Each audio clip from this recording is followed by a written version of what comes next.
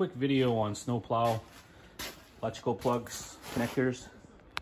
Seeing as pretty much all plows these days are electrical over hydraulic, and the electrical connections are very important. A lot of people run their plugs when the plow's off with the covers like this. Don't do that. Take them off, throw them in the glove box. First of all, in the real cold, these things turn hard as a rock. Not so much the smaller ones, but the newer, the bigger one, like the 16 pin for the LED lights. Keeping them in the truck keeps them a little softer, but the biggest thing is when your plow's on and these things are just hanging there, just fills with sand, salt, water, brine. And then when you take your plow off, you go put these covers back on, you're introducing all that junk into the electrical connections. So throw these in the glove box, and when you need them, you pull them out.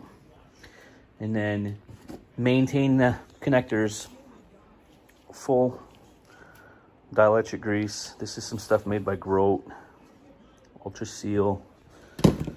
Any dielectric grease will do. This stuff here, silicone paste. And just fill up the connectors. And then when you plug the plow in, you'll displace some of this stuff, and it'll go around the edge here. Just take a rag and wipe that off, because that'll end up picking up sand, salt, dirt, stuff like that.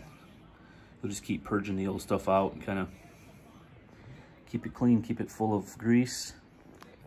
You won't have any electrical problems with these connectors for the life of the plow.